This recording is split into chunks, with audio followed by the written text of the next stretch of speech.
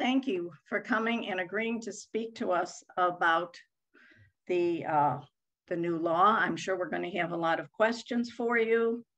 Following Senator Martwick, Kate Grossman from WBEZ will talk about the stakeholders and community members. So Senator Martwick, are you ready to start? I'm happy to. Thank you everyone for inviting me to speak with you today, and thank you for your interest in this initiative. I'm happy to talk about it. God knows over the course of the last seven and a half years, I've talked about it plenty. Just a little historical background.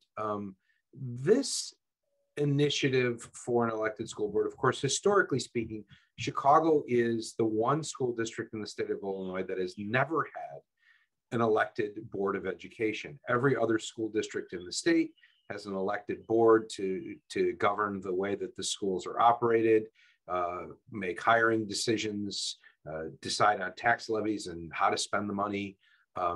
Chicago has never had that 135, 140 years without any sort of elected representation. There have been movements throughout the course of history, minor movements to create an elected school board, but I would say that the most recent grew up around an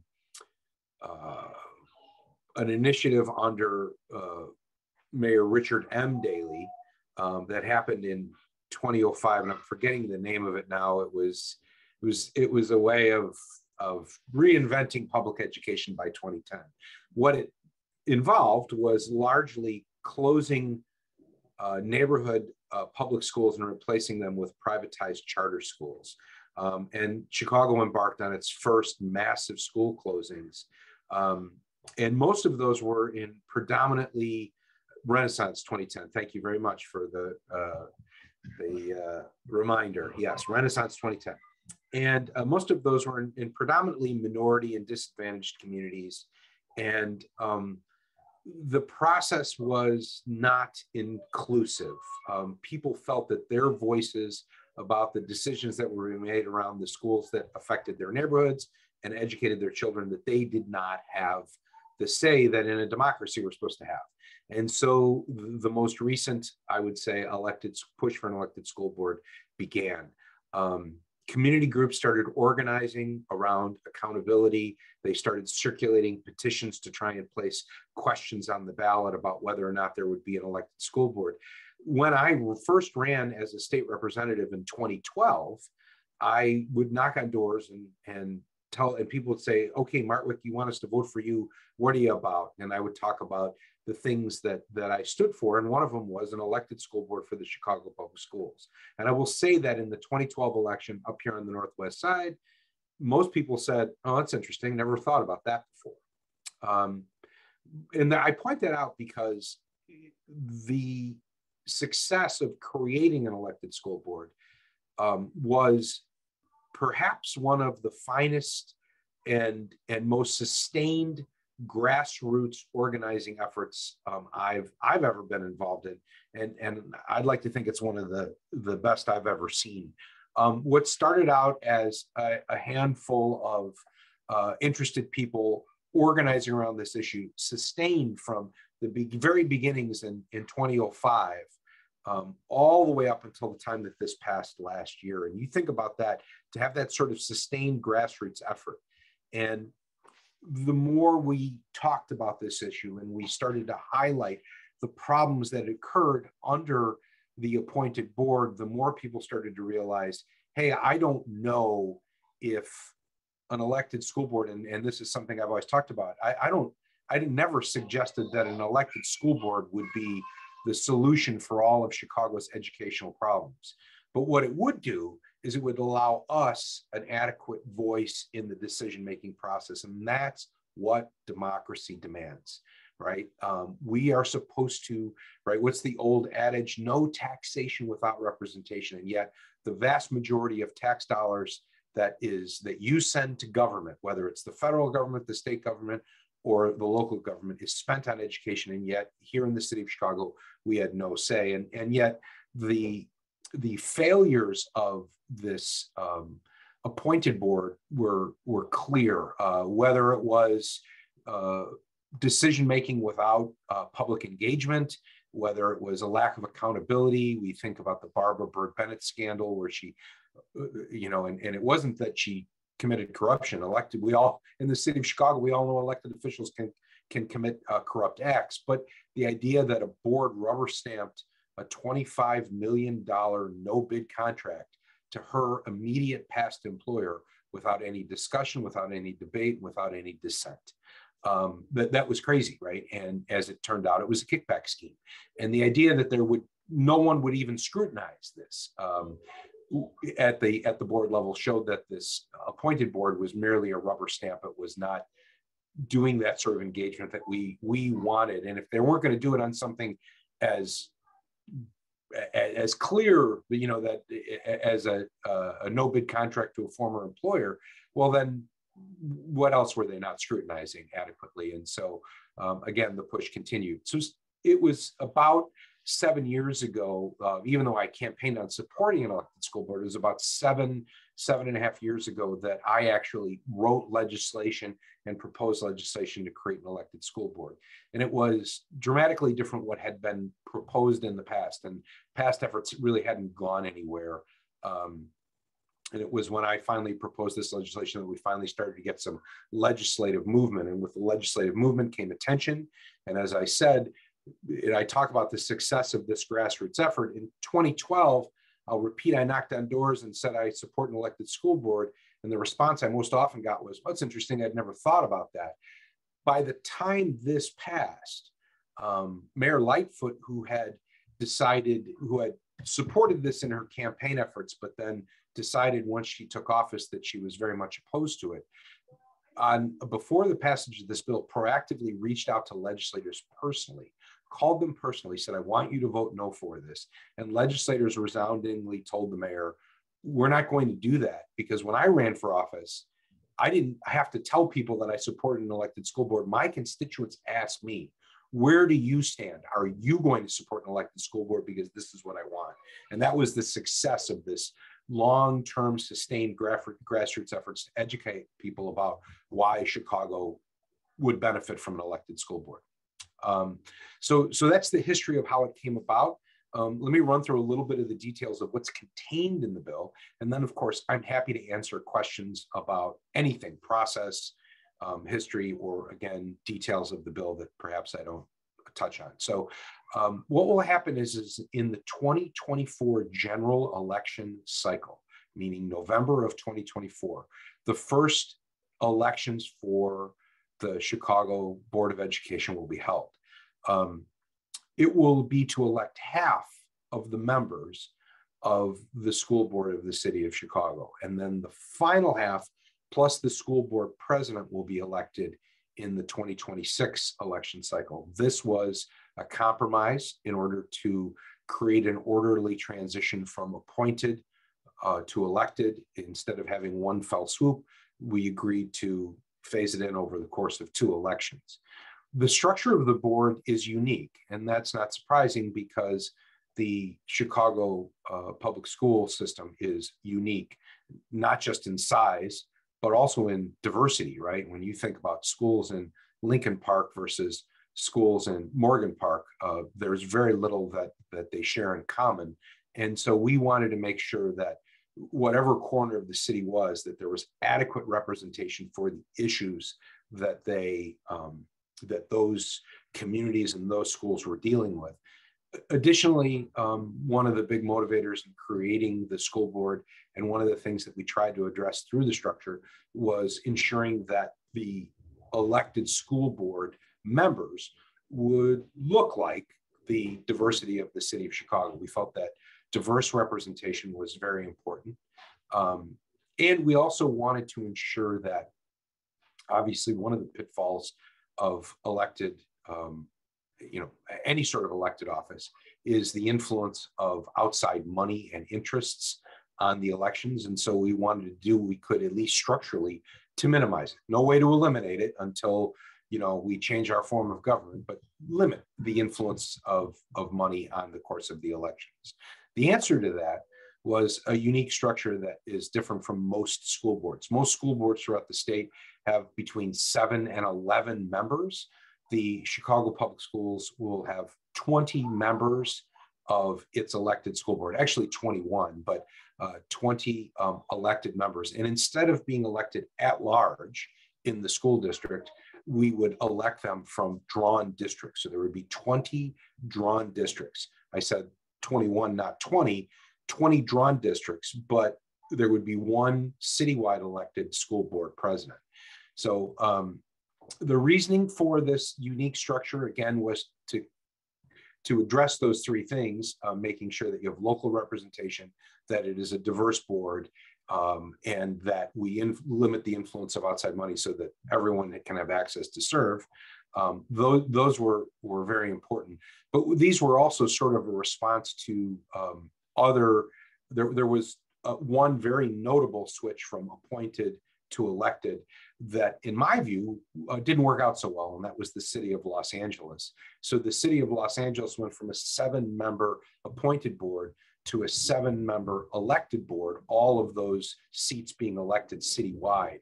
And the pitfall there was that because they were running across a district, very similar in size to Chicago, 3 million people,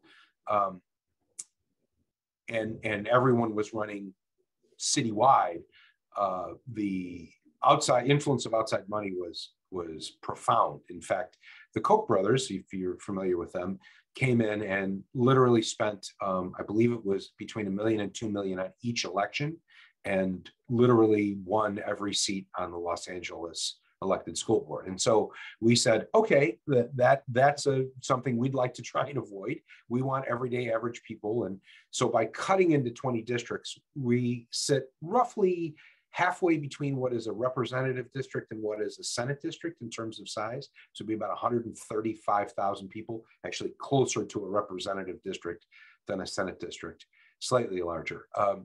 And at 135,000 people, that's basically 2.5 wards. We figured then that your grassroots involvement, your ability to organize on a local level, to be involved, if you're involved in your park district, in your PTA or an LSC, or, you've been involved, then you probably will fare better than someone who just spends a bunch of money. And that was the idea behind that. The elected school board president citywide was an attempt to address a concern, and I think valid, that people had, that what if these elections roll around and we don't make educated choices, right? I can think of 2 instances where sometimes, not anyone in this group, but our average voter walks in the booth and might not make an educated choice. And those 2 offices are a judge, right? And Water Reclamation District is the other one I like to talk about. And I like to point out Water Reclamation District because it is a $1.5 billion a year government that it provides one of the most essential services that we have, right? Which is taking wastewater and turning it into clean water and returning it to the lake. And yet I would guess that probably at least 8 out of 10 voters walk in and take a look at the slate of candidates running for Water Reclamation District, and they all say the same thing. Who the heck are these people, right?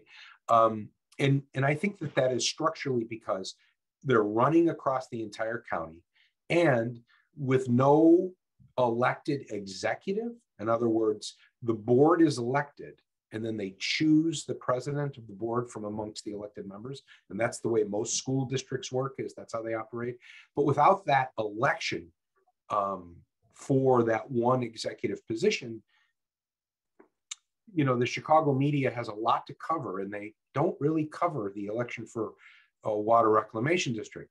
But I would point out, if you look at the city of Chicago, your average alderman doesn't get a whole lot of coverage, and yet most voters probably make a pretty informed decision about their alderman because of the news coverage of what happens in the city of Chicago, primarily because we have a strong executive. Same thing in the Chicago area. When you elect people like me in the General Assembly, most voters, polling would say at least, half or more of the voters, they don't know who we are, but they judge us based on the news coverage of the governor and what's going on in the state of Illinois. And so the idea with the citywide elected school board president was to create one position, the executive branch of that government, who would be elected by the entire city at large, not selected by the board. And then, of course, not only would they be, representing the entire city and elected from the entire city, but they would receive that media attention, probably only second to the mayor's election in the city of Chicago. And that would help to educate voters about the issues that the school board is facing so that they could then judge their local candidates and their local school board district races. So that's the elected school board. Again, the first 10 will be elected in 2024. We have about 1 year left to draw the maps. So we'll have maps probably available May of 2023 so that they'll be ready for the November 2024 election. We'll elect 10 districts in 2024, 10 districts in 2026, and the school board president. There were some conflicts of interest provisions that were put in to make sure that no one who was an active employee of the district could run for the district or run to be a representative on the school board. And we are working on other measures in addition to some of the things that we negotiated. We negotiated a moratorium on school closings. So we shut down all school closings until after the elected board should take office. And again, I think that this was important because I think that the feeling was that school closings were done based off of insider conversations, not a representative vote of the city at large about whether or not school closings should happen.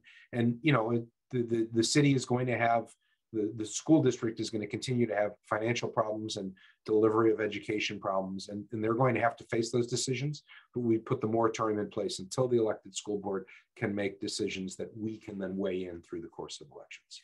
So that's it in a nutshell. I'm sure I've probably forgotten something, but I'm hopefully that if people have questions, we can address those as well. So with that, I will say thank you to everyone for your attention, and I will open it up to questions. I'll be happy to answer anything I can. Hi, everyone. This is Madeline Raz, and I'm going to be coordinating the questions. We have 2 questions in the chat right now, but for those of you who are contemplating a question, please look for the chat function at the bottom of the visual and enter your chat question, or I'm sorry, enter your question in the chat. First question we have, and Senator Martwick, you started to speak to this, and this is about the districts. You referenced how many districts there will be and the justification for that amount, but how will they actually be drawn? Thank you. Great question. And there was a lot of talk about that. How would the districts be drawn? So ultimately and eventually, like every other mapping process, whether it's the city council, the county board, the general assembly, those maps will be until there is a change in law. Like if Illinois adopts some sort of mapping commission or nonpartisan process, then it would be done in accordance with the laws. Since those laws don't exist right now, the way it's scheduled is that eventually the school district will draw its own maps, but the first set of maps will be drawn by the General Assembly. The reasoning behind that was we figured, well, the first set of maps has to be drawn by some form of government that has the infrastructure available to draw the maps. The school district does not have that because it's not part of what they do at this moment. And so that really left the General Assembly or the City Council to draw maps. And I don't think there is really any discernible benefit one way or the other. I would say that when it was first proposed to me 7.5 years ago, who's going to draw the maps? My response was, I don't really care. When I had to choose, I'm sorry if you hear squealing. I've got young kids and they're having a blast out there. So forgive the background noise if you hear it. I chose ultimately the General Assembly, and my reasoning was, and again, I'm not suggesting it was right, but I had to choose, was that for that first set of maps, I wanted to take it as far away from, we know it's going to be a political process drawing the maps, but I wanted to remove as much of the personal interest politics as possible. And if the aldermen were drawing the maps, I think there would be more of that than if the General Assembly was drawing the maps. Does that make sense? I mean, we are somewhat removed. The people that are going to be weighing in on this are everyone in the state of Illinois versus just the aldermen that are contiguous with those districts. And I wanted to remove as much of the, that guy lives over there and I don't want him to run for, in my district and then run against me as alderman. And, I wanted to eliminate as much of that as possible. So that's what we did. General Assembly will draw the first maps, and then the school district will draw its own maps after that. So Senator Martwick, we have a lot of questions coming in specific to the districts. So we're going to try to condense them and hopefully get condensed responses back. Sure. Right now, it's our understanding that the first 10 districts were supposed to be drawn by February 2nd of this year. So based on what you said, it doesn't sound like that's been done yet. Is that correct? So that was in the initial legislation, and understand that the bill was originally drawn 7 years ago. So as we kept updating the bill, that was one of those provisions that didn't get moved forward. There's no need to get it done by February of 2022 since the election's not until November of 2024. And it will be, by the way, nonpartisan. It will not be a partisan election, meaning the school board members will run without any party tag after their name, right? So there won't be they won't appear in the primary election, only in the general election without a designation. So that's why we moved that date back in the most recent version of the bill until May of 2023. Okay, so tagging on to that, then there'll be 10 initial ones. And what determines which are the first 10? And then what determines what comes in the next round? So that hasn't been sorted out yet. I can tell you briefly what some of the ideas are. Some of the ideas would be to just draw districts out of the hat, but for fear that one side of the city, just out of sheer luck, would get elected and one would be appointed, I proposed drawing 10 districts, actually drawing 20 districts, but in groups of 2, and then removing a line. So the first set of elections would be in 10 districts, but everyone would get to weigh in. And then the next year, the line would be removed, and the side that didn't have a representative living in it would be elected in the 2026 election. So we're working through that, but that has not yet been determined exactly how that will be done yet. Okay, and then speaking specifically of the election, why is the school board election on the state/national cycle of elections and not at the same time as the city elections, such as for mayor or alderman? Yes, and the answer is that was part of negotiations that had, again, been changed so many times over the course of 7 years.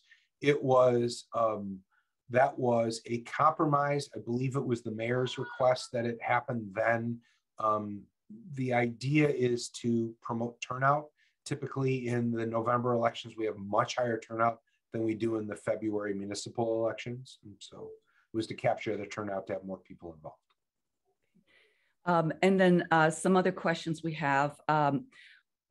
Have you articulated what the powers of the elected school board president specifically would be? So does the school board president have the right to veto, for example? So the duties and the responsibilities of the Board of Education would have not been enumerated in a way that is any different than any Board of Education currently exists. So as it currently exists, there is a board, there is a president. Every elected board, there is a board and a president. The powers and duties currently would remain the same. That could change in future legislation if there is a need to be, if we notice something that needs to be done, that's what we do. We change those things. But right now it would just be part and parcel, just like any other elected board. Okay. So will there be qualifications specified for candidates to run for office, or any kind of skill sets or areas of expertise that will be emphasized? No, and that was by design. As I think we're probably all well aware, the job of an elected or of a school board is not to run the schools. It is to run the government, that the governmental unit that creates the operations of the school. The schools are run by superintendents, principals, and teachers, and business agents, and so on and so forth, that the board would hire. So just like every other legislative body, and again, this is, you know, going back to our 101 on government, a school board is a legislative body. And just like every other legislative body in the United States of America, there would be no qualifications to serve. So everyone is affected and everyone is interested in the operation of their schools, whether you have children or you don't. If you live near a school, if you are paying taxes to them, and your public safety, your economic development, the value of your home are all going to be affected by this. So we left it wide open. Anyone can run, anyone can serve. The qualifications of those individual candidates, that should be the job of judging those qualifications is in the hands of the voters. And this is not a question from the chat. This was one from our education committee.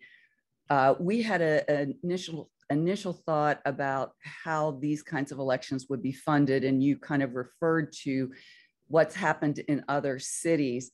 And so is there going to be any effort to avoid big money into something as close to our children as the school board election?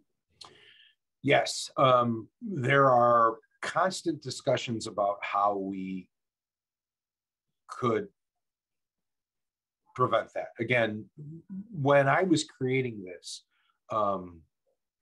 when I first drafted this legislation, people said, oh, why don't you come up with a fair maps commission? I said, hold on a second here. Fair maps is a huge issue and should be its own issue. Don't make me recreate the wheel. I'm just trying to create an elected board from an appointed board within the confines of the current elections. So someone said to me, you should take on campaign finance reform with your elected school board.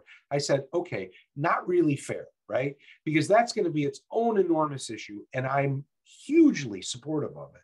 And I'm happy to adopt campaign finance reform measures, but I did not want the elected board to fail because it was layered on top with another enormous issue that people have particular feelings about. But we have talked about adopting things like public financing of elections. The reality of it is that, as I said, given the makeup of our current Supreme Court, there is no limits to what people can really spend on elections. Oh, there is, but not really. We know that. And again, I don't want to say, well, I'm not going to have an elected school board until campaign finance reform is completed. That would be silly. So we're going to marshal forward. We've created a structure that will hopefully limit the influence of outside money. Smaller districts require smaller money. I know that. I've run in all different size districts. But again, we're going to try and we're considering things like public financing of elections, and I would be in huge support of that. I think that would be good for the whole, if we started in the Chicago public schools and it seeps out into other elections, that would be good too. So tagging on to that, we talked about skill sets and expertise, but is there an age requirement to run for the board? There is, I think it's 18. So a CPS student who's 18 years old could conceivably run for the board then? Conceivably, yes. Okay. Mm-hmm. Okay, great. I just want to do a time check on this section. Are we good? We are. Okay. Quick question. We have a few folks that might be just on the phone. Is there anybody on the phone who would like to ask a question that you don't have access to the chat?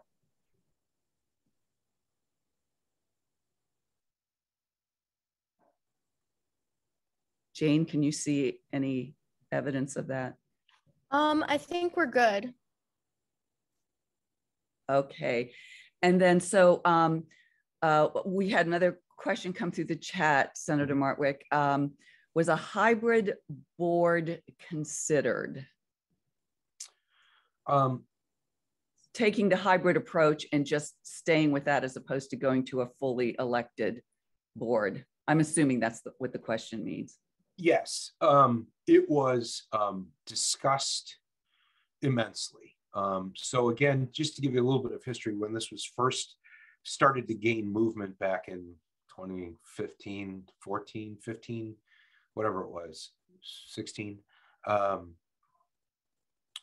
I met with representatives of Mayor Emanuel's administration. And at one point I proposed a hybrid board as a solution or a resolution, a compromise. And I was resoundingly dismissed. I was told that no one could possibly run Chicago public schools other than Rahm Emanuel. That's what I was told by his top administration. And I thought to myself, wow, really? And so I said, and I literally offered that. Here's a compromise. Will you consider it? And the answer was, heck no. Okay. So if you're not going to consider it, then I'm going to push on with my measure, which would be create a fully elected board. There was discussion with the Lightfoot administration about a hybrid as a solution. I don't know if anybody is aware of Mayor Lightfoot's attempt. It was 8 appointed members and 3 elected members. And, it was resoundingly laughed out of the General Assembly because that's not adequate, right? And so without any sort of legitimate efforts at compromise, then you have to decide what you want. Do you want to keep the status quo of a fully elected board? Do you want to move on to, of a fully appointed board, or do you move to a fully elected board? I've always been a believer in a fully elected board. I don't really like, people looked at, well, this would be a compromise. And I would say, yeah, but why, right? Like, why should we do it different than other places, to the extent that you would keep some appointed and some elected? And for illustration, one of the things I would talk about with the hybrid, and again, it's for illustration purposes, I would say, and at the time it was the Emanuel administration, and people would say, well, Mayor Emanuel should have some appointments on the board. And I would say, why? And they say, well, because he's the mayor. And I would say, right. But the CPS is a separate and distinct form of government. They have their own taxing and spending authority, and they actually have their own governing board. And I said, where does it exist that one executive of a separate and distinct form of government appoints the governing board of another form of government? And if we're going to do that model, why Rahm Emanuel? He's not very popular. How about Tony Preckwinkle? Because the CPS is entirely within Cook County. Why not? And people would say, what? That doesn't make any sense. And I would say, well, if it doesn't make any sense for Tony Preckwinkle, why does it make sense for Rahm Emanuel? How about just because it's always been done that way? So, well, wait a minute. How about somebody everybody likes? How about Tom Dart? He's the Cook County Sheriff. Everybody likes Tom Dart. How about he appoints him? People would say, what? And I would say, exactly, right? If it doesn't make sense for anybody else to do it, why does it make sense for the mayor of Chicago? Again, the city of Chicago does not provide financial assistance to the school. It's a separate form of government. And democracy dictates that we make those decisions and we engage. And so that's why I've always been a believer in a fully elected school board. But I guess that's the long answer. The short answer is yes, it was considered. We did explore it. We did try some options. It just doesn't make sense to me. So. Okay, one moment, just a time check, because we want to make sure Kate Sure. has her allotted time. Are Ray and Jane, are we still good on time? Yeah. Yes. Okay, because we had a couple questions come in, and they could be rather sizable explanations. So I'm going to try to condense them and then ask the senator to also be concise. We've got questions coming in about the size of the board. Okay. And you referenced previously about other boards in other large cities about their size. 20 to 21 sounds like a large number. So, you know, it appears like that would be costly and unworkable. Is there any effort or research that was put into this to help that be a more workable and efficient board?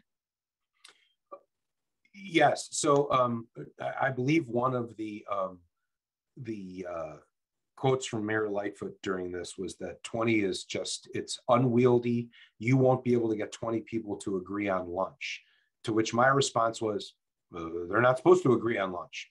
There's someone supposed to propose a ham sandwich and someone says, we'd like McDonald's. And then they discuss it, they debate it, they take a vote on it, and they live by what the outcome is. That's how democracy works. We have 50 members of the city council, 59 members of the Illinois Senate, 118 members of the Illinois House of Representatives. We conduct our business, we discuss, we debate, we vote, we live by the outcomes of the vote. That's the way democracy works. I really think the size of the board is irrelevant. In fact, what was more important to me, I would point out that the three biggest things that people said to me, I said this at the beginning, was limiting the influence of outside money, providing adequate opportunities for diverse representation, and making sure that local schools had a voice in the process. And the way that you do that is by more seats, not less. It's 135,000 people per district with 20 districts. I grew up in the village of Norwich, 15,000 people in the village of Norwich, 7 elected school board members. Okay, so you're 2,000 versus 135,000. So for me, the deciding factor was not how long their meetings would be, because like I said, they will discuss, debate, vote, and live by the outcome. That's democracy. To me, what was more important were those three concerns: smaller districts to limit the influence of outside money, and making sure that there was adequate representation and that everyone had an opportunity to serve on that board. Senator, we have a question that goes back to the districts, and there is a concern about the transparency of drawing the school board districts. I think there's not the confidence that it's going to be as transparent based on state district maps. So will there be any protections or guarantees that this process will be transparent for the school board districts? Yes, I mean, all I can offer again is to work within the confines, the four corners of the existing law. And there will be a process for public input. We will hold hearings on the maps. People will be able to weigh in. People will be able to draw their own maps and submit their own maps for consideration. And did I lose you guys? We hear you. Okay, that was really weird. Hold on one second. I don't know. I just went black. Let me see if I can find out what happened here. You can still hear me? We can hear you, and we see your picture. You do? Okay. Well, I can't see you. I don't know what happened. I don't know. Well, we see your still picture. We don't see your live video, but. All right. Well, if you can do without my live video, I'll just continue to proceed as long as we're still hooked up here. So, so it will follow the same process that the drawing of the legislative maps, how that process worked out. Again, I will not defend any criticism of it. I think that there are people who like it, people who don't like it, you know, but it is the existing laws that we have, and we will do our best to make it as transparent as possible as we go forward.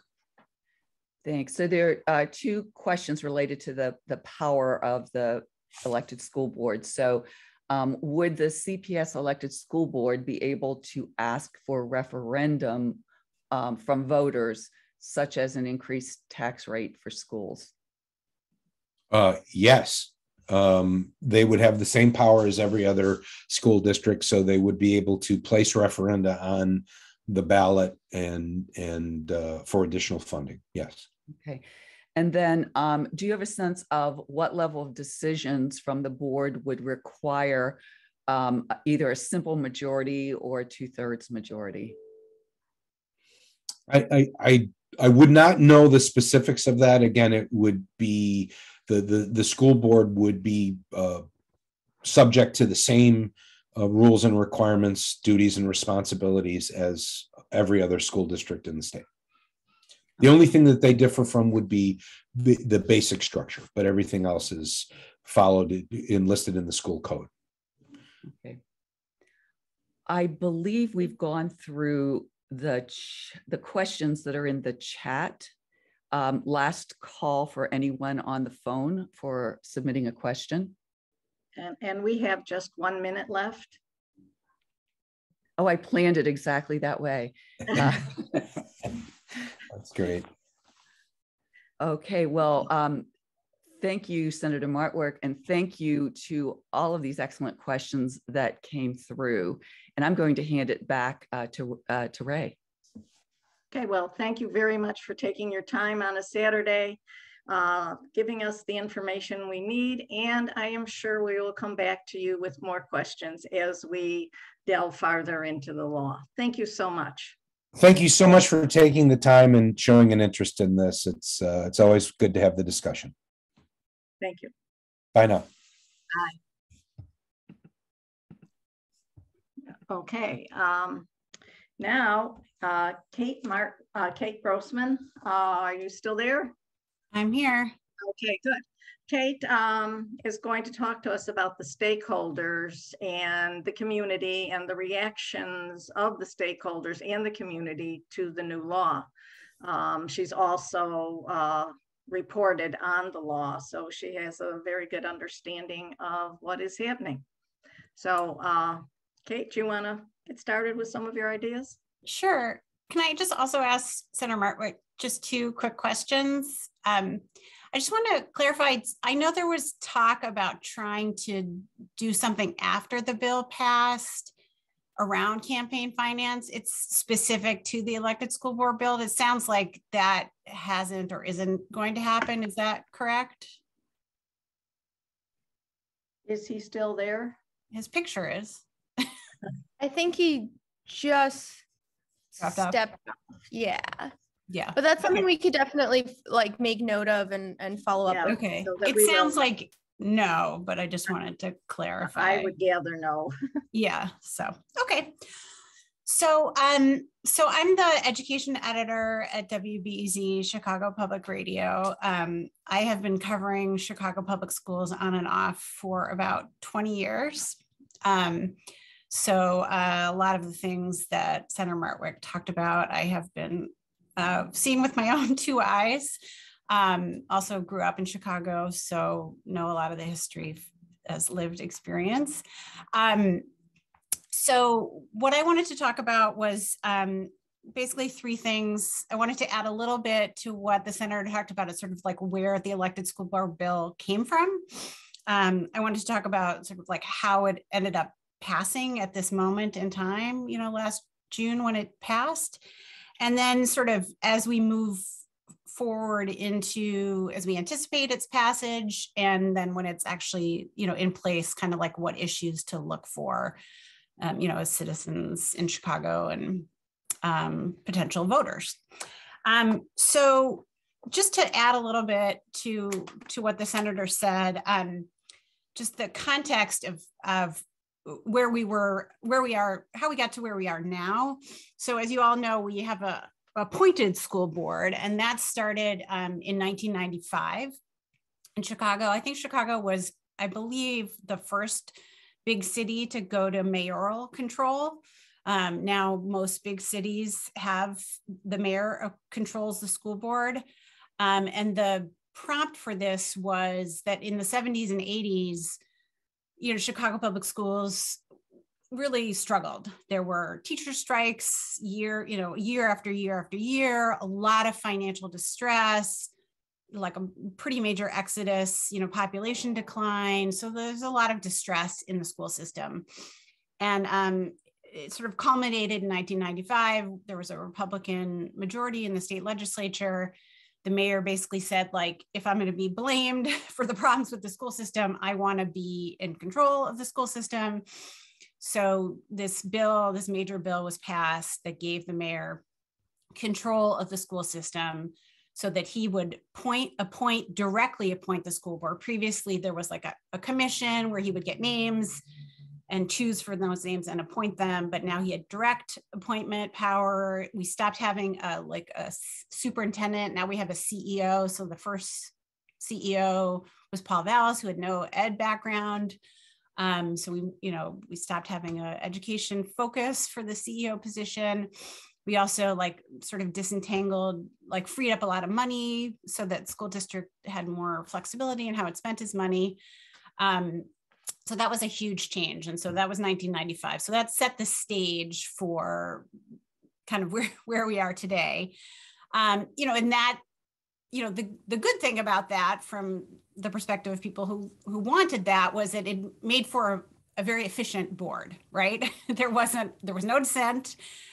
They made decisions quickly. They in the first couple of years of that board, they brought the school system back to solvency.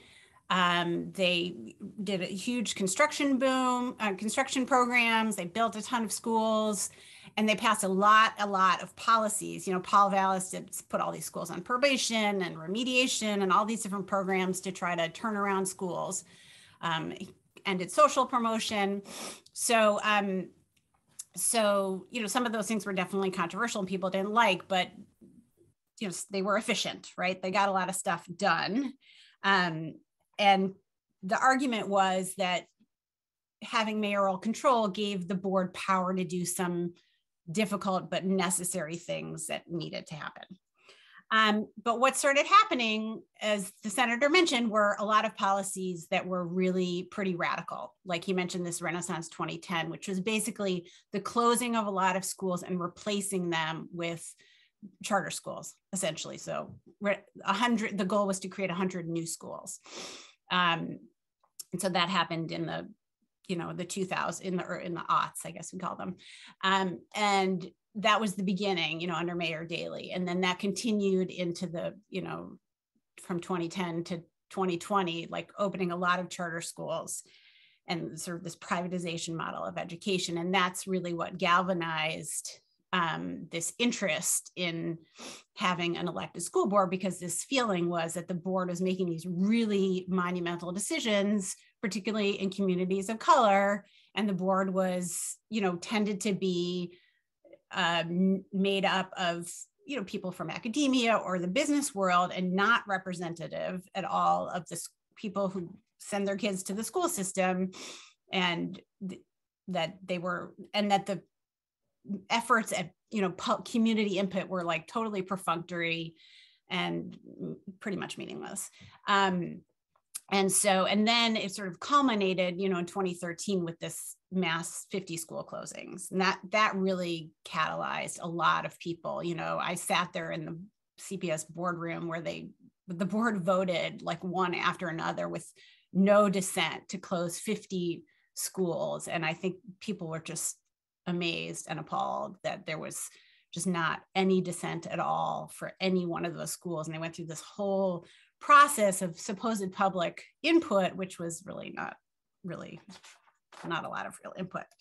So anyway, and around the same time as all that was happening, the Chicago Teachers Union, the current leadership who's in charge now, they came into power in 2011. So that kind of dovetailed with this grassroots movement that was growing around, demanding more input. And so these two groups, this grassroots groups that Martwick talked about and the teachers union, they were both demanding the same thing, which is they wanted real democracy at the school board. So, as an observer of all this, I honestly kind of never thought we would get an elected school board. It just seemed like the powers that be didn't want it. And so I kind of we covered it. We're like, oh yeah, okay, they want it.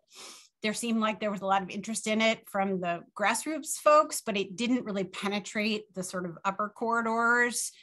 It just seemed like it was a grassroots effort, even if it had a lot of support. Rahm Emanuel, as the senator said, was vehemently opposed. And, he was pretty powerful and kind of ruled with an iron fist in a lot of ways. So that didn't seem likely to happen.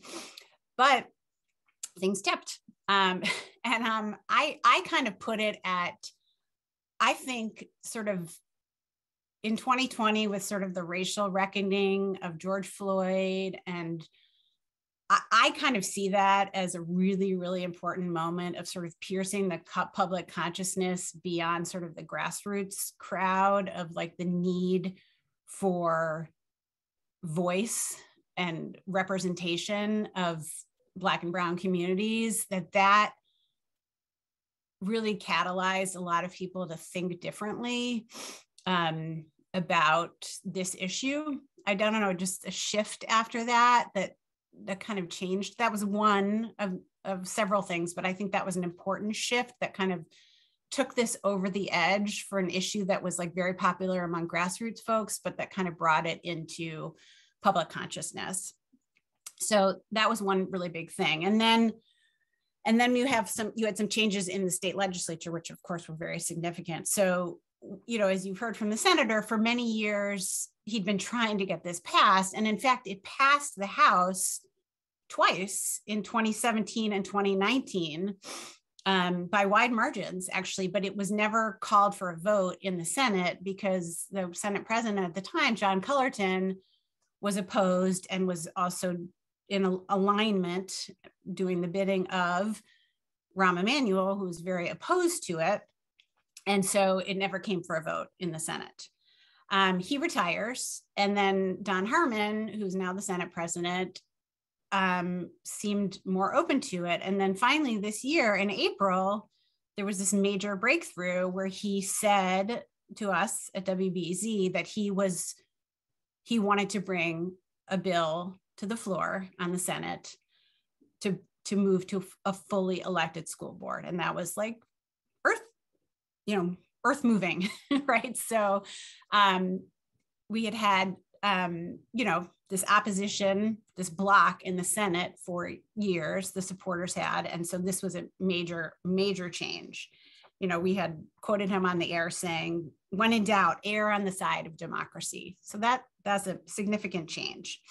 Now, Harmon knew that Lori Lightfoot, who the Senator Martwick told you about, was opposed to an elected school board, that she wanted a hybrid board. And so as a nod to her, his proposal, he wanted to transition, to have this period that he explained to you where we start as this hybrid board, partly elected, partly appointed. And so he was committed to this transitional period.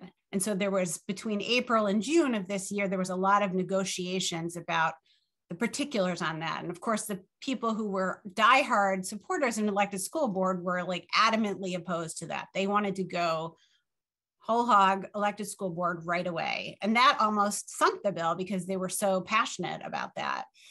But I don't know exactly all the inner workings on that. But I do know that in early June, it looked like this was not going to happen because the supporters of the fully elected board were so opposed. But in the last minute in June, they pulled a deal together where, as Martwick described, of what the final bill would be. But so they did pass it, but the bottom line, and I think the important thing to note for understanding why it did pass, is that basically Lori Lightfoot completely lost, like she was opposed to a fully elected school board, which is what is coming to the city of Chicago, not right away, but like by 2027, we will have a fully elected school board in Chicago. And she was adamantly opposed to that, to the particulars of this bill, the way Martwick described it. And she raised a lot of concerns about it, the things that Martwick talked about, the size of the bill, the concern about the influence of money, several things, which I'm going to talk about in a little bit more detail later, but none of those basically were really addressed in any meaningful way to her satisfaction. So she lost, and which tells you part of the reason why it passed.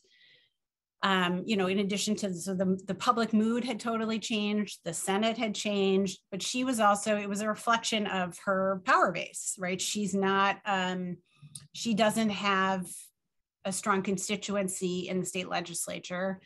certainly the way Rahm Emanuel and certainly the way Mayor Daley did. She's not a coalition builder. She didn't have a long history of working with state legislators. She didn't get people on her team, basically. Even though there was actually quite a lot of people who didn't want the elected school board, who are in positions of power. There was lots of grumbling that we heard from people who didn't want the elected school board. In fact, more than grumbling, I mean, Janice Jackson, the most recent CEO of Chicago Public Schools, did not want an elected school board. And that was probably one of the many reasons she resigned. She was opposed to it. A lot of, business leaders were opposed. I know a fair number of Chicago public school parents were opposed. Of course, there are a lot of Chicago public school parents that are strongly supportive of it, but there's a constituency of parents who are opposed to it. So there's definitely a constituency of people who did not want it, but the winds had changed so dramatically in favor of an elected school board that people were kind of just like, well, this is going to happen, basically. And Lightfoot wasn't powerful enough to marshal those forces behind her to stop it, basically. Sorry,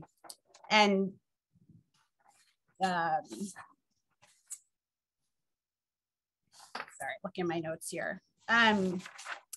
So a couple of the issues for why people were opposed and are opposed, even though it's obviously now happening, is this. One is the size.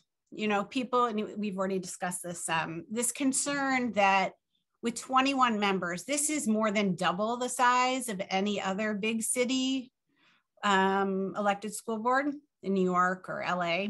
What do I have notes here? I think I'll have to look it up, but other school boards are smaller. I think this is double the size. Yeah, LA has 7, New York City has 15. This will be 21. So the concern about that is basically that the board will be broken into factions. Even though there'll be people elected from various districts, there'll be sort of a CTU faction, and then there'll maybe be a business interest faction, and maybe there'll be like an advocates faction, or I don't know. Those are probably the main 3 factions, and it might be impossible to get things passed. I don't know, maybe it won't be, but that's the concern. There's also this concern about money. So maybe, I think Senator Martwick made a good argument in favor of, they did obviously they were very thoughtful about trying to set up a structure to limit the influence of money with these districts, but there are still going to be districts, wealthier neighborhoods, where there's going to be a lot of money spent on these elections, and there will definitely be a lot of money spent on the election for the president, the school board president.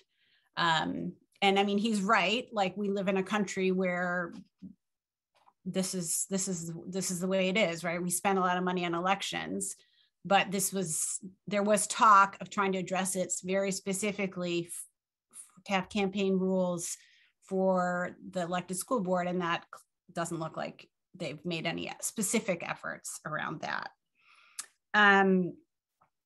There's also the issue that undocumented people can't vote in this election. We have a lot of people who are undocumented who are parents in Chicago public school systems, so they're disenfranchised. Those parents can currently vote in local school council elections, which is great. And so they're excluded. So that's, a problem. So those are all things to be thinking about as we're moving forward with this. And also another issue to think about is with these districts, that as they draw them, there's a concern that wealthier districts might end up having more influence, because they want the districts to be about 135,000 people per district. But the concern is that in areas that are more white and middle class, and they want them to be 135 and they want them to be contiguous. So neighborhoods attached. And so, you know, those neighborhoods tend to be more heavily populated.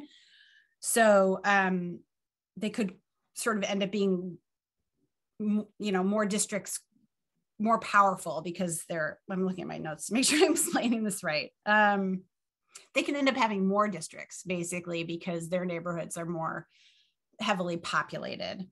You know, Delia Ramirez, who she was the House sponsor of the bill, when we talked to her about this, she acknowledged that could be a problem, but she also made the point that right now parents have zero representation on the school board. So it could be a problem and they'll pay attention to it, but they have no representation. So it's something to consider, but better than what we have now. The other thing to pay attention to moving forward is a couple other things. Martwick mentioned that there's a moratorium on school closings until the elected school board is seated. No, yeah, and so that's, well, until the hybrid board is seated. That's January 2025. The enrollment in Chicago public schools is like fallen through the floor. You know, we closed 50 schools in 2013. And since then, the enrollment decline has only accelerated. There's been a loss in the last decade of more than, I think it's 74,000 students. So we have a lot of schools that are severely under-enrolled. I'm not saying closing schools is the right answer, but it's an issue. So it's just something to pay attention to as over the next 2 years. How is CPS gonna manage its enrollment issue without the ability, and it's not just closures, it's consolidations too. You can't close or consolidate schools. Something also to pay attention to is how will a CEO manage with an elected school board? I mean, obviously we have only a history of having an appointed school board. You know, Pedro Martinez, the current CEO, has been asked this question. He was the superintendent in San Antonio, and where there was an elected school board, and he says, "Oh, worked out great. You know, I didn't have any problem." He's a sunny guy. He puts a positive spin on things. I don't know how it went really in San Antonio, but it's certainly something to pay attention to. It's certainly a challenge, a new challenge to try to manage a particularly board of that size. And then the last issue to pay attention to is the Chicago Teachers Union. They're obviously very powerful, and they are only more powerful than they used to be because they, as part of that 1995 law that I mentioned, where the city took control of the school board, as part of that law, their bargaining rights were clipped. Basically, they were restricted to bargaining only over salary and wages. They could potentially bargain over other things, but only if CPS allowed them to, things like class size and the length of the school year, et cetera. That changed in April when a law passed that restored all of their bargaining rights. So now the teachers union has full bargaining rights. So in the next negotiations, which is the contract ends in 2024, they'll be able to negotiate over everything. So whatever your review is on that, it just gives them increased power. And so for the elected school board, that makes them an even greater force to be reckoned with. So I just sort of laid out a bunch of things to think about as we move forward into the future with an elected school board. So those are pretty much all my comments, and I'm happy to take any questions. Thanks, Kate. We do have a couple questions in the chat, and I think some more will come through. So kind of hearkening back to the statement that you made about the districts contiguous and the density of districts aligned with one another. We have a question coming in that says, do you imagine that individuals who run for the school board president will align with the slates of the individual district candidates, or, you know, that power of the districts, and how that's going to affect the election of the school board president? You know, that's a good question. I have not given that any thought.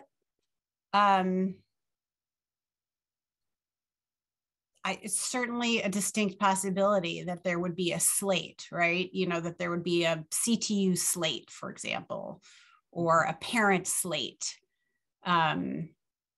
which would kind of defeat the purpose, I think, the way Martwick was kind of laying out the vision for it. But that's, I have not actually given this a ton of thought, but that's certainly something that could happen, and I could see very easily happening, and actually quite likely happening. Okay, we have another question. This is more politics related, but do you think that Mayor Lightfoot's opposition to the elected school board will have an impact on her run for re-election? You know, I wondered about, you know, there's a lot of reasons why Mayor Lightfoot may not run for re-election, but this may be one of them. I mean, she would be, if she just opts not to run for re-election, she would be done being mayor of the city of Chicago before we have an elected school board, which may be something that she wants. Maybe she doesn't. She obviously does not want an elected school board. She doesn't think that's right for the city of Chicago. And so that may factor into her decision-making. Okay, I don't have other questions in the chat, but our committee had formulated some prior to setting up this briefing. So one popped in, so let me jump to that question. Kate, do you have a sense of how community groups on the south and west sides are developing their potential candidates for school board? I think it's too early. You know, we don't even have the districts yet. But I would imagine that, you know, all the community organizing that Martwick talked about that has gone on for years, that I would imagine that the folks that are part of those organizations are probably the most likely people to run. There's a lot of, one of the amazing things about covering public school or covering schools in general is the passion. There's a lot of community organizations all over the city and a lot of passionate people. So I would assume that candidates will emerge from those groups in the early days. But I think it's just too early to have candidates yet. And there was something that Senator Martwick said, you know, when he was defending the idea that the board wasn't too big, and that, well, you know, the city council has 50 and the, you know, Illinois General Assembly has, you know, how many ever they have, and they get stuff done. And I mean, that's a valid argument, but people are really, really passionate about schools. Not that people aren't passionate in the Illinois General Assembly, but I mean, people will not give on their school. You know, if they feel strongly about something, I don't see a lot of room for compromise. So, and also because, you know, part of the reason the Illinois General Assembly and the city council work is because you have a strong leader in charge, you know, in the mayor, or in Springfield, Mike Madigan, although we see how that's turning out. But you have to have a really strong leader in charge. So to be able to corral the folks together so that you can get to yes, get to a majority vote. So maybe that'll happen. I think that's why that board president position is so crucial. Okay, we have another question, and this is dealing with the impact of disenfranchisement of undocumented parents. Could you give us your more thoughts on that? Yeah, I mean, this was an issue that Mayor Lightfoot brought up a lot. I mean, it was never resolved. There was talk of trying to resolve it, but I don't know. I assume it's because, you know, it's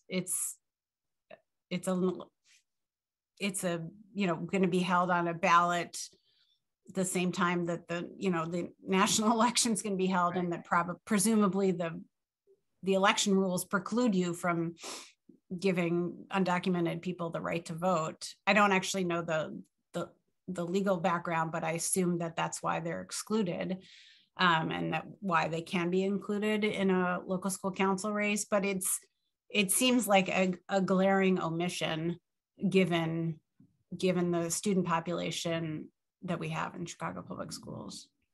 Well, and Kate, you referenced the local school councils. This is not a question from the chat, but a discussion the Education Committee, the Daytime Committee has had about local school councils, which we've looked at over the last couple of years ourselves, trying to get more people involved in those elections. And so we've noted that we've seen a decline, obviously, in the engagement in local school councils in some of the areas where these parents will likely be disenfranchised specifically, and that those local school councils are more effective in certain areas rather than others. And so there was excitement about it when they first were implemented, and now there's kind of a general decline. So this is kind of a two-part question. Do you see this elected school board providing some energy into the local school council efforts, or do you think the elected school board may have a decline in interest based on disenfranchisement? Well, I think first, I mean, the local school councils are just very uneven. I mean, some local school councils have tons of candidates and are really active, and some don't have enough candidates and scrape by. I mean, it's the same cycle every election. Basically, a week before the candidates' applications are due, they have a fraction of the candidates they need. CPS extends the deadline, and then they get a bunch more, and then they scrape and beg, and they usually end up getting generally enough candidates, although there's always local school councils that are short.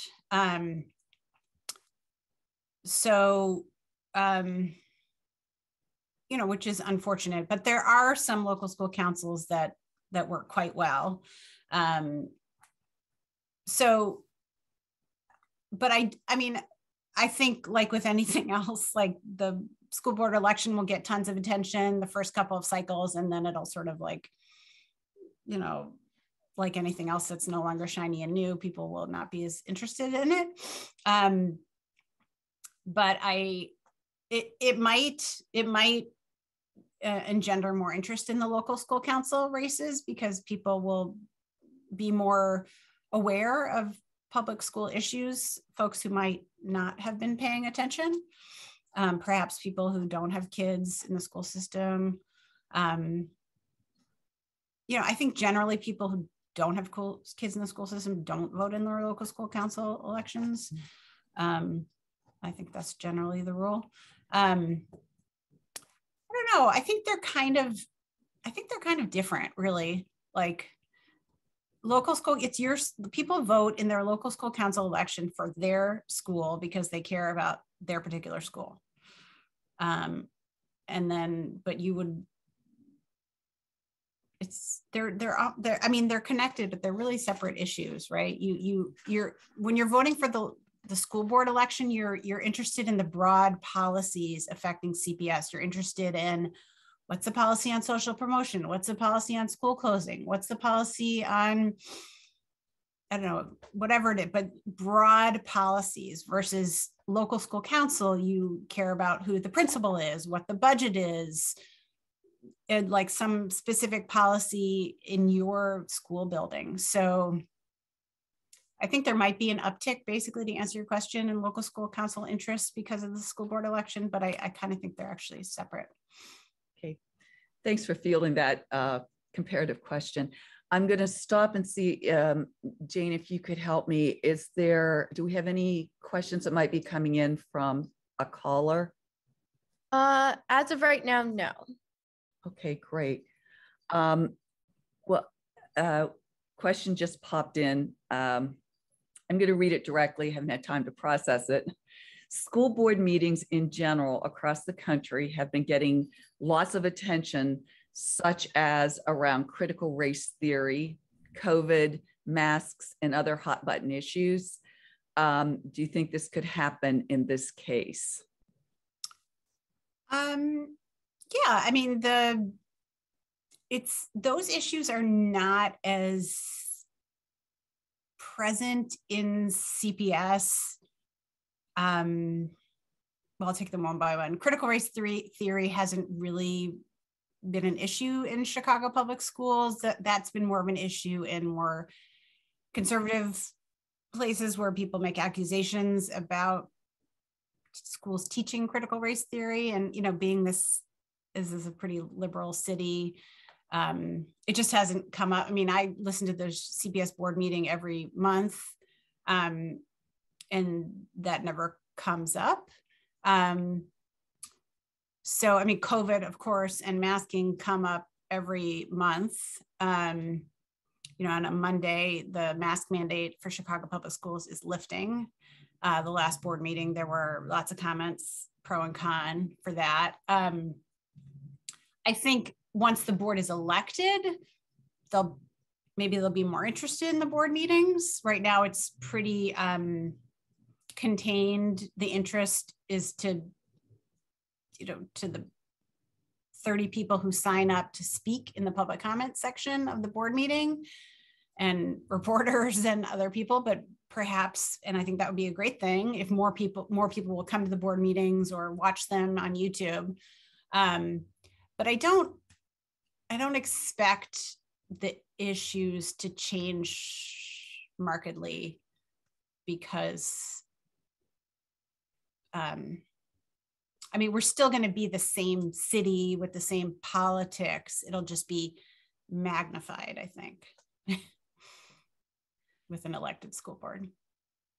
So right now there aren't any more questions in the chat. Actually, I have one of my own, and this is for kind of the work we did from our committee to bring this briefing. I can say that, like, we looked at the legislation and we've tried to sort through it out. And despite our commitment, our own educational status, et cetera, it's a hard topic. Okay. You know, and as you can hear in today's discussion, there were a lot of dates and timelines, and this is going to happen at certain intervals. So my question is, and this is more just from a community communications perspective, is WBEZ or you or anybody putting together some kind of an infographic that can help us and the general public understand what's going to happen when, and then basically formulate our expectations and also maybe even our questions as we go through this rather long process of having an elected school board? Well, yeah, I mean, that's a great idea. I mean, so from a news perspective, this is pretty far down the field, right? So we're not talking about an election until November 2024. You know, here we are in March 2022. So I think the next news opportunity will come when, you know, these districts get drawn. You know, that's sort of the journalist in me, how we think about it. Like, and because also people, and that's not just sort of being crass, but also like people don't activate to think about things until there's something where they actually have to do something, right? I mean, if you give people information too far ahead of something, like they're not going to really pay attention. So I could see us doing something, certainly coverage around when the districts are drawn, and certainly ahead of the first election, you know, doing an infographic, a chart that shows like, you know, November 2024, you will vote on 10 districts, you know, there'll be 10, like just laying out like the timetable. It seems very complicated, but basically there's just like, first it'll be a board that's mixed, some appointed, some elected, and then 2 years later, it'll be a fully elected school board. Like we could make that pretty simple for people. So I think that's a great idea. But there's actually not much happening right now in terms of candidates raising their hands, preparing. They don't even know what the districts are. They're not fundraising. They're not circulating petition. Like there's nothing happening right now. Like, so I don't think from a citizen perspective, I mean, I think this conversation is great. Like it forced me to kind of get myself back in this and think through things and learn some things that I didn't know. But I don't think there's a lot to do at the moment. Thank you. Thanks for fielding that. Ray, Jane, I don't have any more questions in the chat. All right. Well, we really appreciate you taking your time, Kate, to inform us about what's going on. We like to get information ahead. It takes us a while to digest all the information, figure it out, and decide what we want to do next. So that's why we decided to start so early. We know that it's 2 years off, but those 2 years will pass very quickly. Yeah. So we really appreciate you coming and speaking to us. Thank you so much.